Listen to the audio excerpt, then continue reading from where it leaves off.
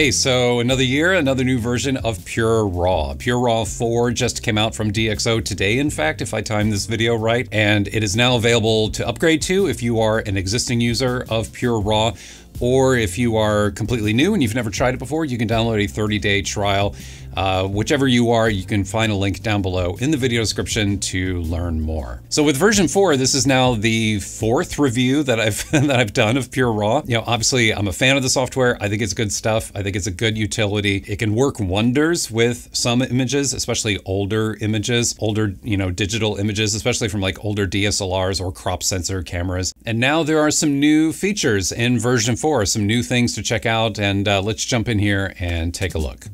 So to open this RAW file in PureRAW 4, you come up here to the File menu, go to Plugin Extras, and here you'll see two options, Preview and Process Instantly. Process Instantly, we'll take a look at it in a minute, but that is basically like the older version, like PureRAW 3, but now we have this new option called Preview and Process. Let's click on that, and here we are in PureRAW 4, and I have to tell you, I am so happy to see this. I believe in every single one of my reviews, I've said that the software really needs a live preview window so you can actually see what it is that, all these different settings do. And this has only become more important, I think, over time as more settings and more controls have been added to the software. And finally, we have a live preview. Distortion, vignette have been accounted for and all of that. But the real magic of PureRAW is when you get into the details. So let's just jump in here and go 1:1. This is the before,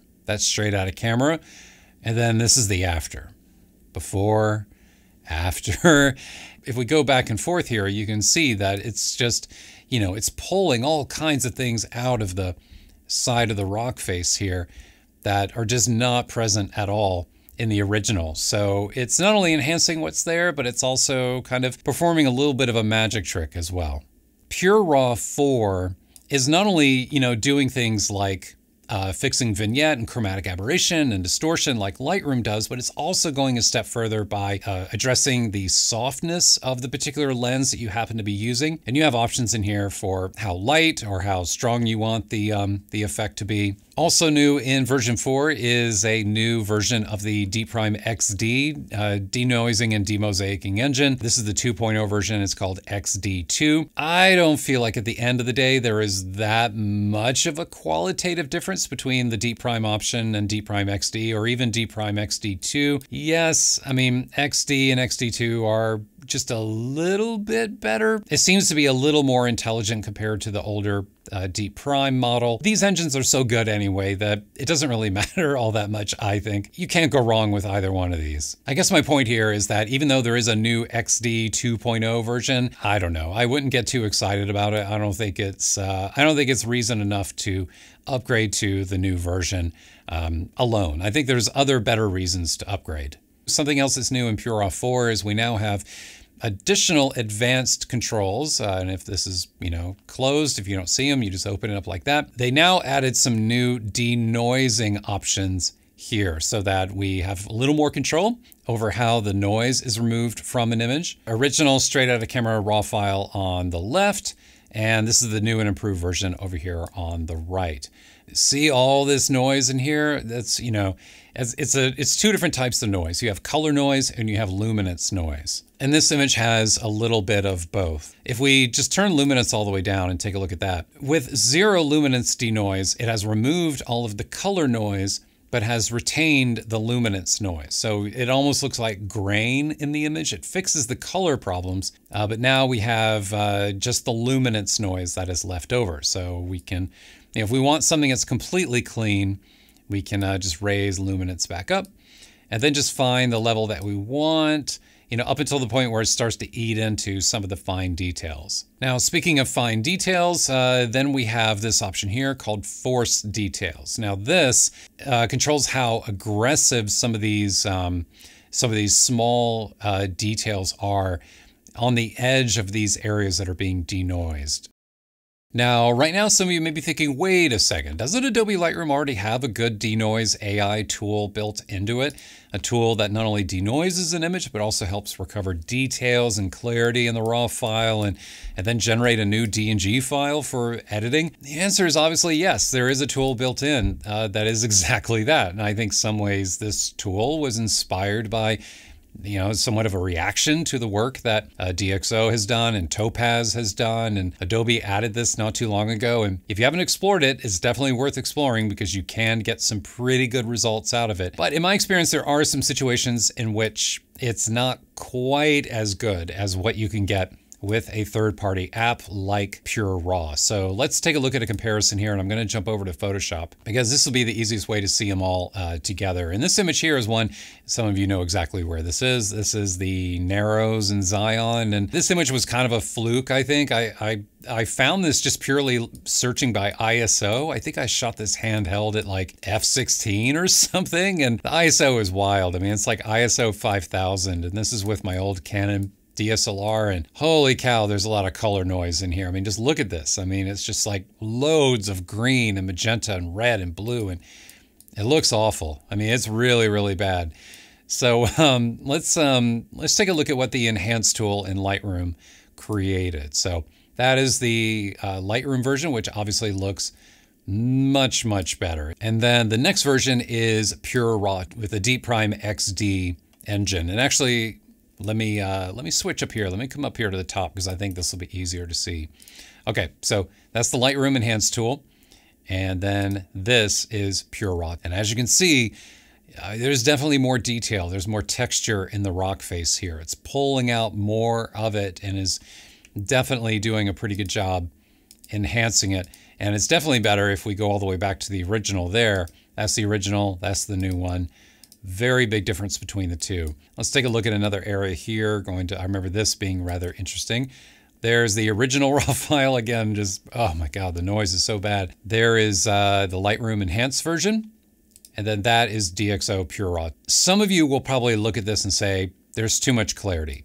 There's too much detail recovery going on. And I think in some instances, you're absolutely right. This kind of stuff, usually you like to save it, or at least I like to save it for the end of a photo editing workflow. So I'm applying sharpening towards the end of the process and not towards the beginning. What you can do, of course, as I showed earlier, is that if you don't want this level of extra detail and clarity being applied to the image, you can always turn lens softness off.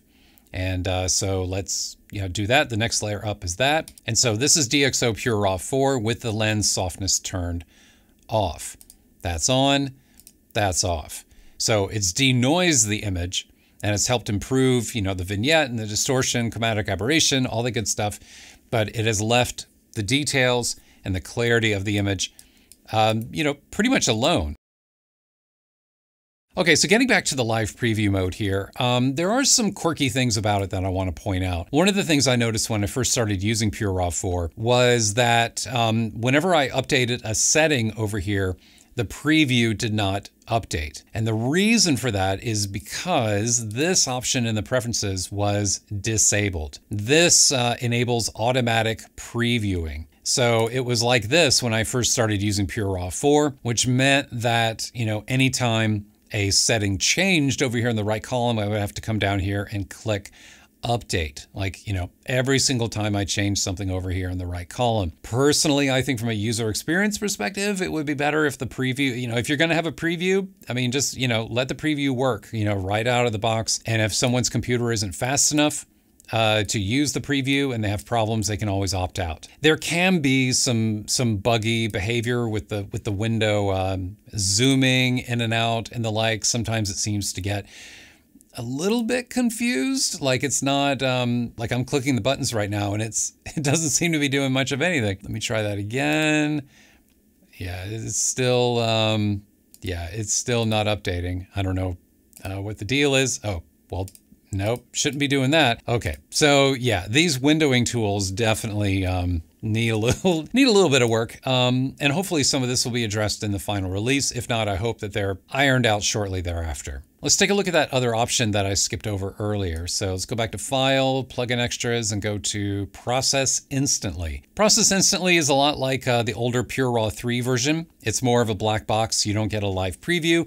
You have two options here, one for corrections, and here you can assign the same settings, whatever it is that you want. Hit Apply, go to Output, and that's where you control the file format, where it goes, how it's named, and then you just click on Process Now, and it'll process the file and then re-import it back into Adobe Lightroom without going through the previewing step.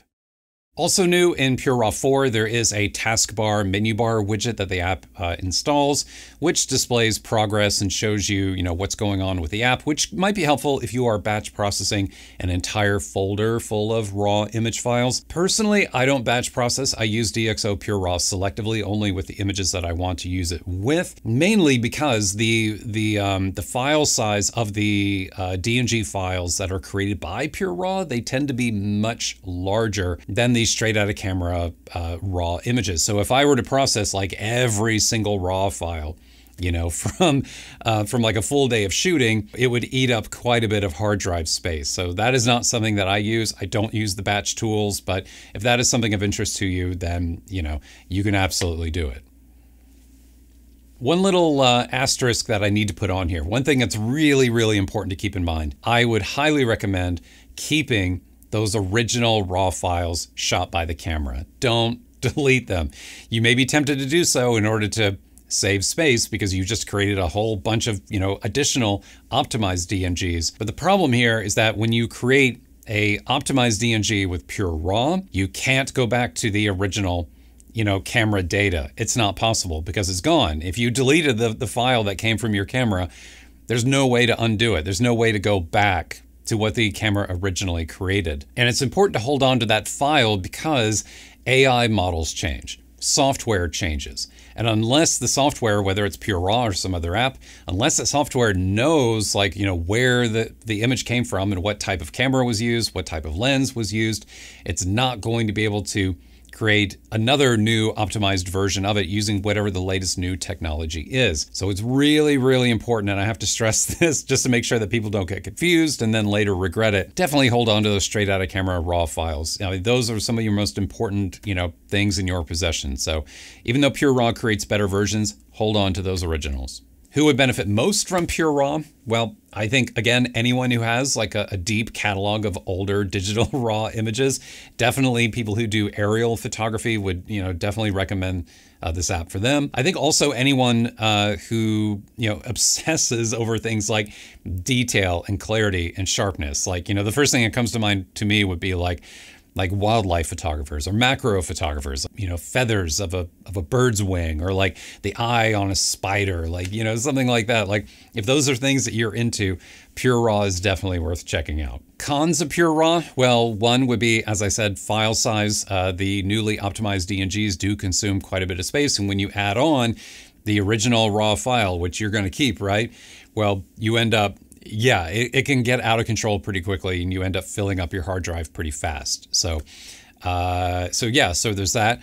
Version 4, the new previewing tool is good. In the beta that I've been testing the tool is a little bit buggy. The windowing tools definitely need a little more work. I think if they iron that out, it would be even better. Also, as I said earlier, I don't think the new and improved XD2, denoising and demosaicing model is necessarily that much better than XD or really that much better than Deep Prime was. I mean, maybe some of you will disagree.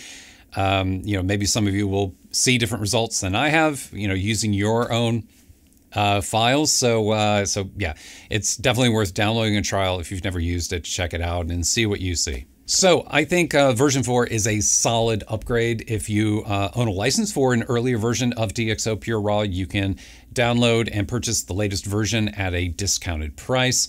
And by the way, PureRAW is not subscription software, which is somewhat of an anomaly these days when so many people are moving to subscription models. But with PureRAW, you purchase it, you download it, you use it for however long you want, and then you choose when and if you want to upgrade the software in the future. So maybe today is the day if you have an earlier version of PureRAW. But if you're brand new and you've never tried it, never used it, you can also download a free trial using that link down below in the video description. Thank you for being here. Thank you to DxO for providing me with the software for testing. I appreciate it, and I hope this video was helpful and that you learned something from it. If you want to check out something else from me, I would recommend, no, it's this way. I would recommend checking out this video over here. And that's it for me for today. So thanks so much, everyone. I will see you next time.